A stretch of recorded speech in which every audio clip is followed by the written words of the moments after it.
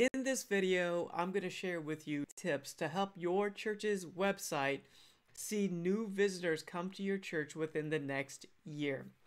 That was a goal for redesigning the Cornerstone Church website.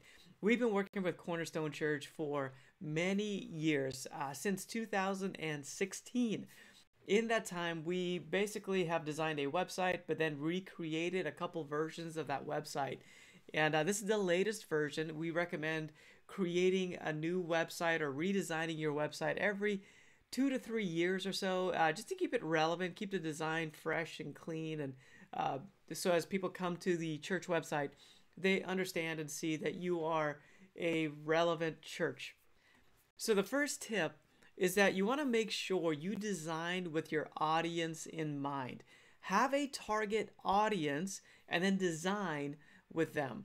So the target audience for a good church website is a first-time visitor. So make sure you understand your first-time visitor and what their needs are. What are some of the problems that they have? What are their struggles that they have?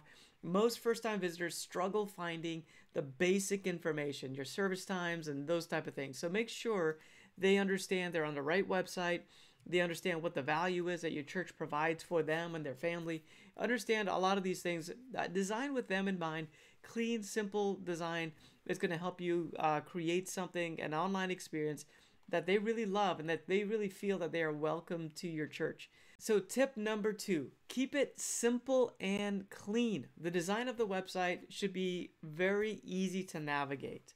Tip number 3, include a tagline. Include a tagline at the top of the homepage. Okay, a tagline is something that helps your audience understand the benefits of your church. So help them understand very quickly, within just about 3, 4, 5 seconds of looking at the website, why they should care about your church. Like, what is it going to do for them? Again, this is from a marketing perspective. So we need to answer that question, why should I care? And a great tagline with a great image at the very top of the homepage is going to help people understand the benefits of your church to where they keep going on their website experience. Make sure your service time and location is easy to find on the homepage of your website. This is a very common mistake that we see people make. If you've ever tried to go to a new church, then you understand that it's frustrating if you can't find their address or the service time on their website. And it needs to be on the homepage. It needs to be very easy to find. So on the Cornerstone Church website, we made sure that that's one of the first things you come across. So you scroll down just a little ways, and then you'll find the service time. They have multiple service times, both on Sunday, and they wanted to include their Wednesday service time as well. And then we have their address, and even put in there a little link to get like a Google map directions to the church. We work with Cornerstone Church to develop their new branding, their logo, their brand strategy, website, and graphics. And so once we created that entire system for them, that entire new brand for them, we stayed with them, and we've been with them since 2016. So we love to develop relationships with our clients, help you get that brand off the ground. But once we do that, we're there to help you and support you as you continue to build this brand. So Cornerstone, they were looking for a person to step into that role of communications. And what they ended up doing was really getting our team to step into that role and help them to communicate and bring strategy to the table, and then design as well for all their different events that they have going on. The result is that they have seen an increase in attendance. They've seen people giving at a higher level as they engage with the church. New people are coming in and then engaging. They've seen more people getting into their starting point class and joining the church, more people going on missions trips or coming out to their events like the men's conference or the women's conference. We're just able to partner with them and work with them to bring ideas, fresh ideas from outside their circle. And it's something that we love to do. And with Cornerstone Church, we've enjoyed working with them. And I just want to share with you a little bit about their website. But beyond that, we do serve them holistically to help them promote all different types of events throughout the year. Make sure your church logo is prominently displayed on the upper left of the website. So when people come to your website, they need to know they're in the right place. They might find your church information on a mailer, or maybe an ad on maybe it's Facebook or a Google ad that you might have run. Whatever way they found your church website, they need to know that it is your church's website. And one of the quickest ways to do that is to have the church logo on the website on the upper left hand side. Intuitively, that's what people know. The logo is on the upper left, and then the navigation is in the upper right.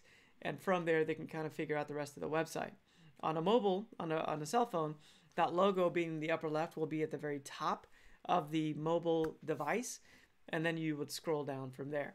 And in fact, one of the things we do with some of these websites is we make that menu, that top navigation menu, sticky, so that as you scroll down on the page, that menu stays in place.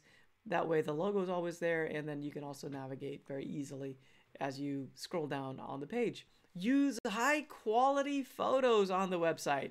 We want photos of smiling faces. We want people to see that the church culture is something that is fun and exciting for the family. Show as many different people or types of people as you can. We want your audience, when they see the website, we want them to see themselves coming to your church. That's what's going to help bring down the walls to where they give you a shot and come for their first visit. Include upcoming event information to help people to engage with your church, and also help them understand the details for whatever is coming up next within your church. So we want to make sure that new guests that are coming to your church understand the next big thing. We don't want to put too many things on the website as far as like events that are coming up. We don't want the Tuesday night usher meeting to be on the website. We want the big events that affects the majority of the church or the community. So post that on the website. With Cornerstone Church, we wanted to post that on the homepage because they do big events really well. So some churches, we have an events page, and on the events page, that's where we post the different events that are going on within the church or coming up within the church. We do both for Cornerstone Church. Cornerstone's experiencing great growth within the last several years that we've been working with them. One of the main things is that we promote their big events. Again, they do big events really well because the website really is the central hub for all your marketing. And the homepage is one of the places that it's prime real estate. And so we wanted to make sure that we reserve some spot on there for their big events. We also do landing pages. So if I type in Easter, you'll see a landing page we created for their Easter services. And this is basically gives all the information all in one place, has the branding for the event. It's completely branded for that event, but it has just the information that people need for that particular event. Now they can navigate the rest of the website if they want to, but if you're running a Facebook ad and somebody clicks on Easter, you just want them to find all the information they need for Easter because that's what they're looking for. Now on the bottom part of this landing page, we do have additional information about kids ministry and other things we offer at the church, and even a Q&A about what the church experience looks like. So that's really helpful for people to come to the church, come to that event, and understand what it looks like in advance to come to the event. That really brings down the walls so that they decide ultimately to come and check you out for that event. We want to make sure the website is mobile friendly. So make sure that it looks amazing on a cell phone. That's the primary place that people come to check out your website. So you want to make sure that the website is scalable. That means that whatever device it's on, the website is dynamic to resize itself. And then you need to design with a certain mindset. That mindset needs to lean more towards mobile so that it looks amazing on mobile. And so there's certain things that you do when you design the website that makes sure that it looks great on mobile and also on a desktop. Again, there's different techniques. So your designer needs to make sure that they understand those techniques and design in that fashion. Now, for us, we love working with churches and making sure that we help the churches navigate some of these things. And our system that we use for building our website is dynamic. That way, it's going to look amazing on all devices. We can even design for specific devices, like a cell phone versus a website, or like a full desktop, or even a tablet. So it's amazing what we can do, and we love doing that. If you need help, make sure you reach out to us. But at the very least, make sure your designer is using a great system that looks good on mobile device first, primarily, and then also looks good on a desktop. Make sure the website includes all the ways that people can give to your church. So giving is something that is very, very important to a nonprofit like your church is. So we want to make sure that all the different methods that people have are on display on the website so that people can click to get to it, or at least have the information to get to it. Like maybe if they wanted to mail in a check, the address needs to be there so that people can mail in a check. We like to do this by having a give page on the website, and on there we list out every way that your church has where people can give. So some churches do text to give, or they might do Venmo or Cash App as options. Some churches do stock. You can give stock. So whatever you have available, create a landing page, a give page on your website so that people can find that information very quickly and easily. Make sure that social media channels are easy to get to on the website. We like to put that in the footer of the website so people can find your Facebook page, or maybe your Instagram or your YouTube channel. Let's make sure that all those things are very prominent on the website. The footer is basically on every single page of your website. So if you put those links to those social media channels in the footer, then it'll be on every page. Now, we don't want people to go off of our website, so I don't like putting the social media channels too prominently on the website, because we want to keep them on the website. That's your own real estate as a church, your own digital real estate. So we want them to explore the website and click through the website. But we also do want them to check out your other social media channels, and putting them in the footer is great. Using icons is really good as well, so that people they recognize that icon, they see it's Instagram, they click on it, and it just makes it easier for people to recognize. So keep your content up to date on the website. Make sure that there aren't outdated events or information on the website. Go through it every week, make those updates. It's nice to have a rhythm where you're constantly updating the website and the information on the website. So old events need to be taken down and new events need to be put up in place. In fact, if you are able to do a blog, that's even better. A blog could be the sermon with just notes, but that keeps the website fresh. So when people come to the website, there's something fresh that they can check out. It also helps Google and the search engines see that the website is fresh and constantly updated. So that'll rank you higher. But make sure all outdated information is off the website and you're always updating with new information. Make sure your website is being tested on a regular basis and you're just checking to make sure everything is working. Click the buttons, click through it, maybe once a month or so, just click through, make sure everything's good. If you are hosting it on a server, make sure your server is good and has the latest version of your software. If you're using something like WordPress, WordPress releases new versions all the time. So make sure you're using the latest version of the software that your website is built on. Any plugins, any of that stuff, make sure you're good. So we like using WordPress for our websites. And with that, we have a maintenance package where we go through and just do all those updates for the church on a regular basis. Every month we're going through, making sure everything's up to date. The reason is that they put out security updates. So people are always trying to hack the website, or robots are trying to hack the website. So you need to make sure you have the latest version of security updates in there. Also the latest features in there so that your website doesn't break at some point, but it's going to continue to function. So again, we do this automatically as part of our maintenance package. But if you're building a website on your own, make sure that your website is constantly being updated, and it's that way it's functioning for a long time, and you just have peace of mind that it's going to work for you. This is a bonus tip. Make sure you get your website done right the first time.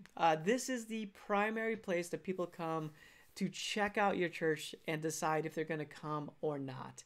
So make sure you get this right. If there's one area you do not want to be skimpy on, it's the website. Have a professional go through and design your website. Put the budget towards it that it's going to cost to get it done right.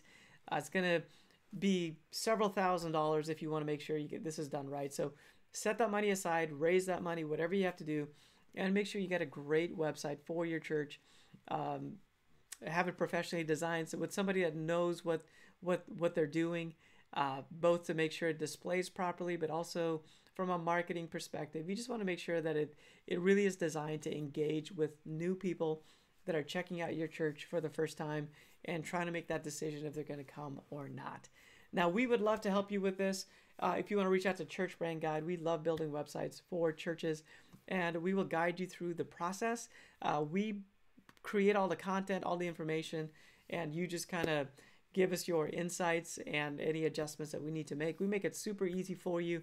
If you would like for us to take a look at your church's website project, make sure you book a call with us. That way we can get on a phone call and talk through what you need and then put together something, a package that might work well for you.